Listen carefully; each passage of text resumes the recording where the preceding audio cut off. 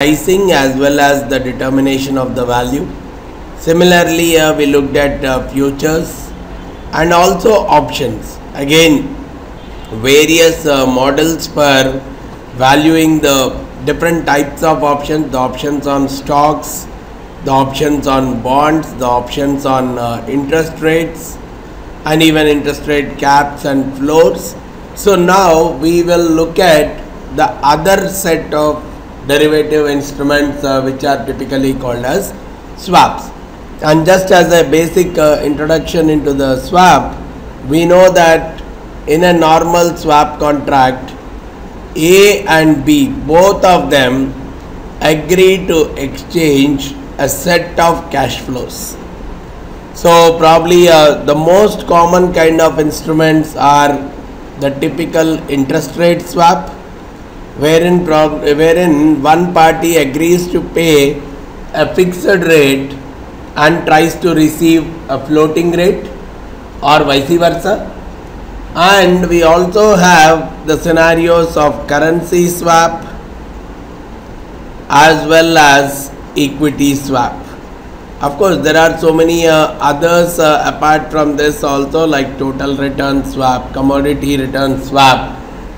There are so many such kind of instruments. All we are talking of as a commonality in all these instruments is both sides of the transaction are typically the cash flows itself.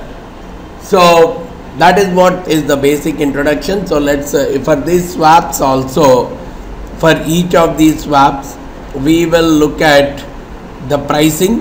How do I decide the no arbitrage price for the swap? And once the price is decided, somewhere after the initiation of the contract, what is the value of the swap to either of the parties? So that is what we will look at for each of these different kinds of swaps. So let's get into it. Whenever we talk about, initially we will talk about interest rate swaps. Right? When we talk about an interest rate swap, and again the price as well as the value. So the price in an interest rate swap is nothing but the fixed interest rate.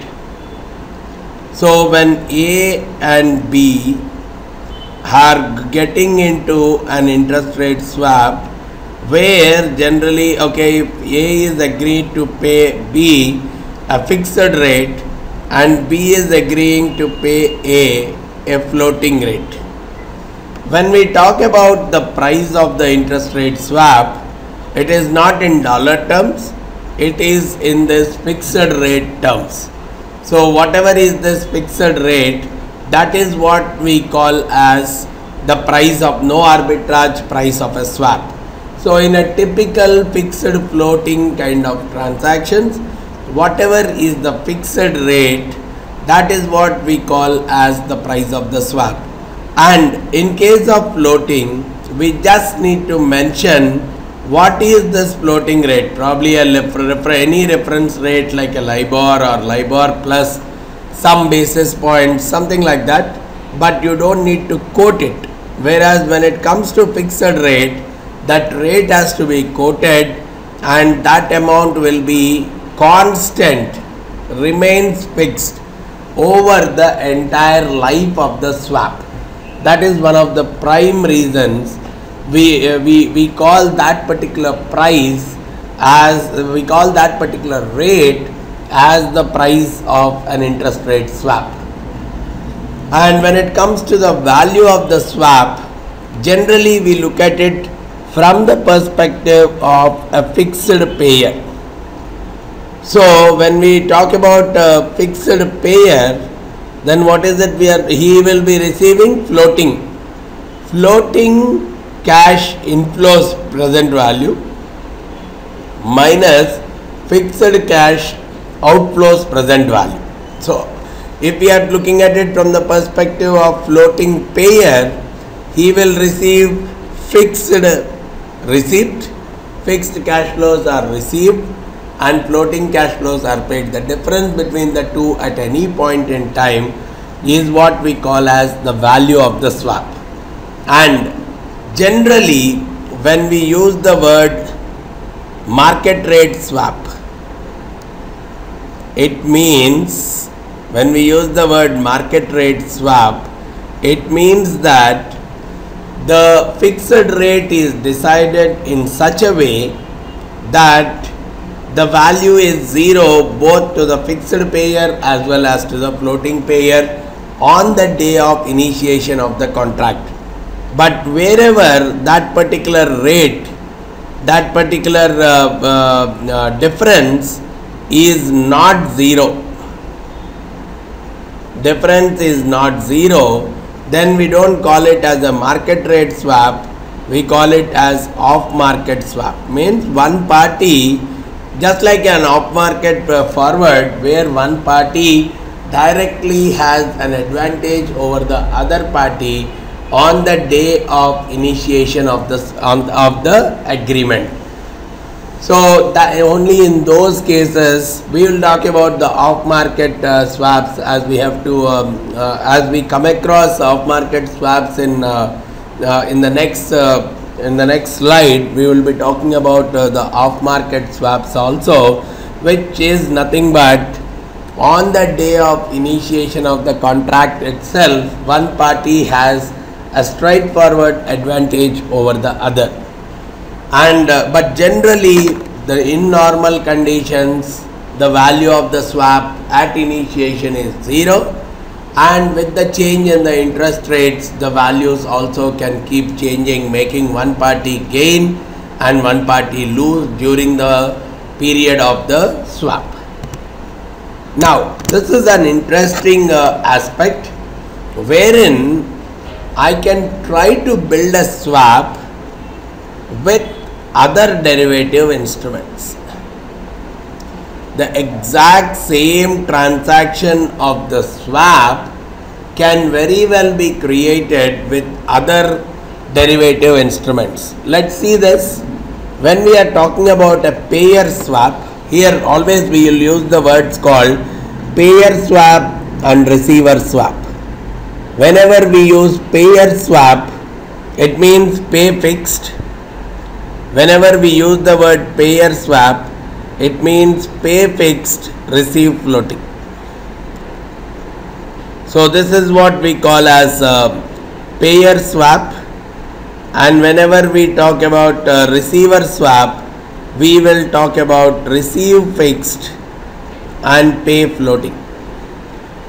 Now, what we are talking of is I can create this particular impact by using various other securities.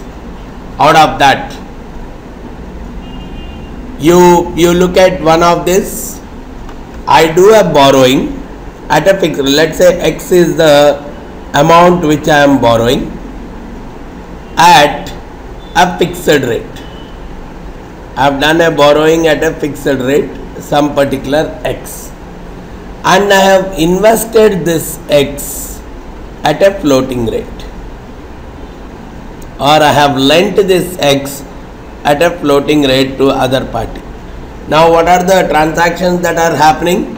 On this same value X, I will pay a fixed rate on this amount, and I will receive a floating rate on this amount at regular intervals of time. So even if the payment intervals are also same, the payer swap is nothing but it's borrowing the same notional amount at the fixed rate and lending it at the floating rate. Same way, when I talk about the receiver swap, I am talking about borrow at floating rate and invest or lend at a fixed rate. So this means a swap can very well be created using two different bond instruments also. A simple swap can be created using two different bond instruments wherein for the same notional amount I am borrowing at a particular at a fixed or a floating, on lending it the other way, giving rise to a payer swap or a receiver swap. Then the next thing, we are talking about a payer swap as a series of FRS. Okay, how does a forward rate agreement work? We are talking about, in a forward rate agreement, a particular time period, right, and I fix the interest rate, let's say at 8%. Whatever may be the market rate on this, market rate is nothing but the floating rate. Whatever the market rate at this point, I will be paying this fixed rate of 8% only, which is nothing but the characteristic of FRA. Then what is happening in case of a swap? In case of a swap, I am not making one payment. I am probably making a series of payments. But all of them I am paying 8% only. Whatever the market rate at this point, I am paying this 8% only at each of the periods. What does that mean to me?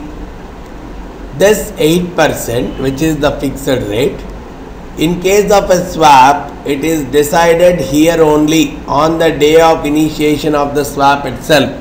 Whereas when we are talking about an FRA, for this payment, generally I decide the fixed rate here.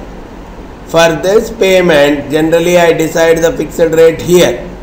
Means based on the rate that is prevalent in the next period, I am fixing my fixed rate. So that becomes a market forward.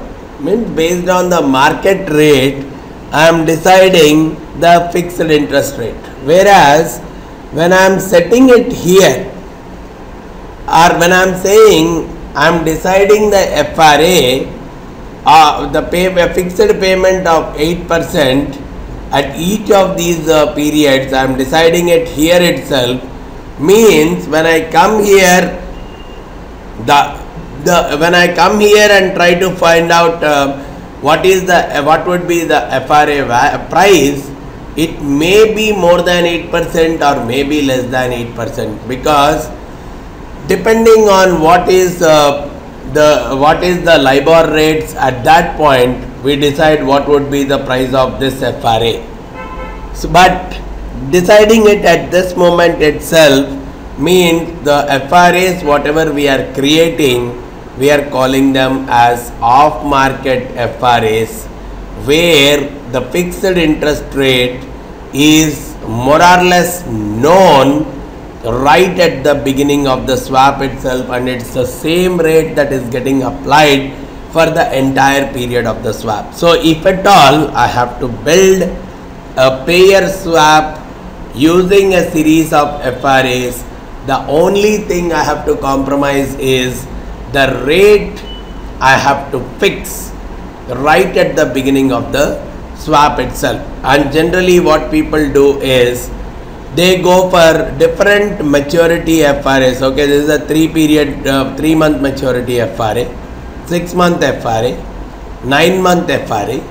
So whatever is the rate, okay, let's say the 3-month FRA rate is 8%, 6-month FRA rate is 8.5%, and the 9-month FRA rate or 9-month FRA rate is 9%. Based on all these things, I will find out the present value of all these FRAs and take the average. Probably it may work out at 8.5%. So then I will decide the fixed rate for the entire duration for the FRA is 8.5%. That is how I am deciding the swap rate. Present value of the average FRA rate is what is getting created as the swap rate.